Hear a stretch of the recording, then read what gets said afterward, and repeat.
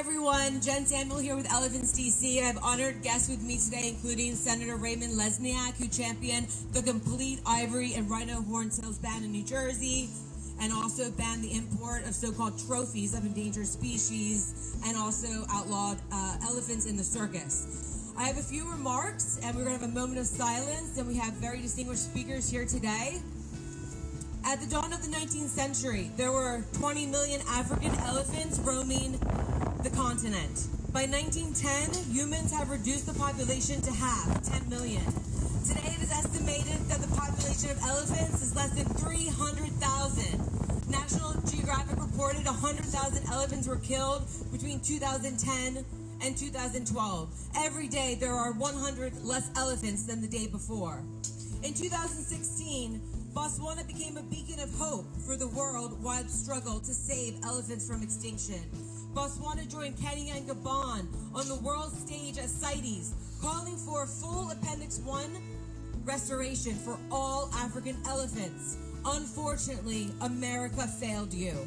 To the dismay of millions of citizens around the world, the United States joined suit with Russia, China, North Korea, Japan, and the European Union to vote against fully protecting elephants at CITES. This was a tragedy for the people of Africa and the elephants as a whole. Since then, leadership has changed in Botswana. At present, the leaders in the government of Botswana have aligned themselves with trophy hunters from the east and west, hoping to pay to kill elephants in your country. It has been vastly reported that Botswana has become a refuge for African elephants fleeing ivory poachers in places like Sudan, Mozambique, and Tanzania. Now, 272 elephants are slated to be unnecessarily killed by high-paying trophy hunters. This is not a solution. Killing elephants is wrong on universal grounds of morality. These are not Botswana's elephants. They are African elephants. They are family-oriented. Elephants are empathetic. They are gentle in nature. They are kind. Killing even just one member of an elephant family has horrific effects on the entire herd. And trophy hunters do not just kill old male elephants, but also the matriarchs, even the pregnant ones.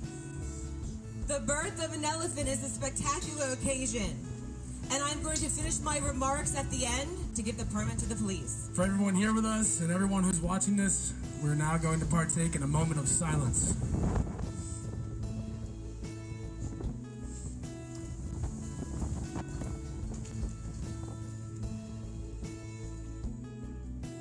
I'm so sad that I have to be here today to fight for elephants' justice, to fight for my generation and that comes after us. It's really sad to see Botswana doing such a decisions, not even thinking about my generation and all of us, you know. Elephants need their voices to be heard. We all need to do something about it, you know. We cannot just disregard, rather than taking good care of them and giving out licenses, 272 to just see elephants being slaughtered just for money, Yet communities are suffering, people are suffering, What is the rationale to do all that? Safari Club is not the solution. African elephants need African solution. We call upon our president, please listen to the voices of the people who are saying, don't kill our elephants, do something about it, There are so many ways to deal with human-wildlife conflict rather than killing them is not a solution. Work with community, look at ecosystem services, There's so many ways, open up dispersal areas, work with different stakeholders, don't just look at one side. Money has never been a solution.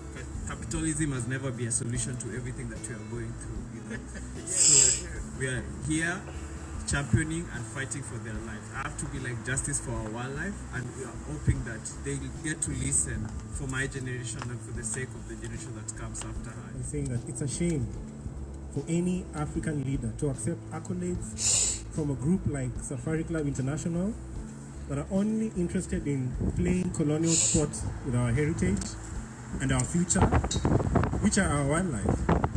To them, wildlife are just mere trophies, but to us, wildlife are ecological treasures and an inheritance for the future generations of Africa and the rest of the world. So, trophy hunting serves no ecological purpose, it serves no economic purpose, even for the communities that live with this wildlife, trophy hunting denies them the opportunity to earn from ethical tourism, which is a better and more scientific way of doing conservation in Africa. So I stand here today with my brothers and sisters, Americans and my fellow Kenyans, to say that Botswana, it is a shame that you have allowed your treasures to be plundered by people who care not about what happens to those elephants. For people who claim to be doing it for conservation, why don't they donate their monies to conservation, to conserve these elephants? But instead, they want to pleasure themselves in shooting these animals for no apparent gain. So we stand here today to condemn the actions and the sale of our elephants to people who care less about them. I'd like to read a message by a woman named Katrine Kepper in the New Atlantis while Burke Smith is getting his song ready. The birth of an elephant is a spectacular occasion.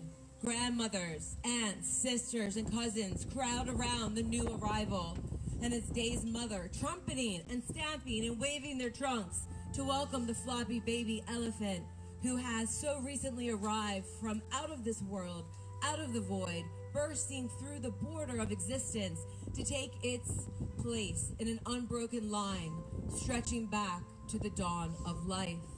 The beauty of life, these are my words, is not death. Our true humanity as people is not the killing, but rising to create a beloved community, as Martin Luther King Jr. said, with grace, justice, hope, to love one another, regardless of race, class, or even, least of all, one species. So today I want to remind everyone that God put elephants on earth long before us humans. And if anything, we're encroaching on their territory, not vice versa. To Botswana President Masasi, I say and pray that you put an end to your love affair with the Safari Club and the auctioning off of 272 permits lined with the blood of elephants. And while we're here in our nation's capital, we also call upon Congress to ban the importation of trophies of endangered species into the United States, as we have done in the state of New Jersey, and to join with civilized countries across the globe to restore all African elephants to Appendix 1 of the Multilateral Treaty CITES, to protect endangered animals and plants and follow New Jersey's lead and ban all transactions in ivory and rhino horns. All killing for entertainment is contrary to God's will. It brings out the worst in human beings. Simply put, it is cruel and inhumane. As Pope Francis has stated, our indifference or cruelty towards fellow creatures of this world sooner or later affects the treatment we mete out to other human beings. We have only one heart, and the same wretchedness which leads us to mistreat an animal will not be long in showing itself in our relations with other human beings. Every act of cruelty towards any creature is contrary to human dignity. I say to President Trump, you present yourself as a God-fearing leader, a God-fearing Christian. Then follow the word of God and end your support of trophy hunting. The Bible tells us that the sign of a righteous man is that he takes care of his animals.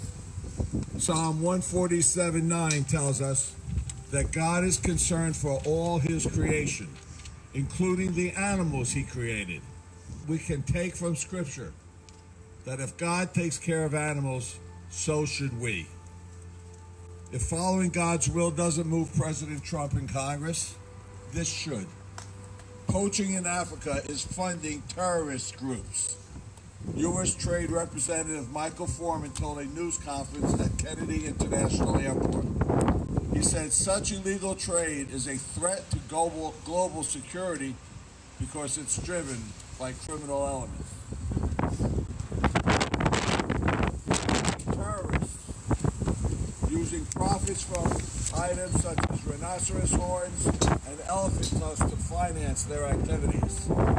So to President Trump and comparable, whether you believe in following God's will or curbing funding of terrorists, or both. The time is now to end trophy hunting permits for endangered species and bad transactions in ivory and rhino horns. Let your conscience be your guide. Thank you.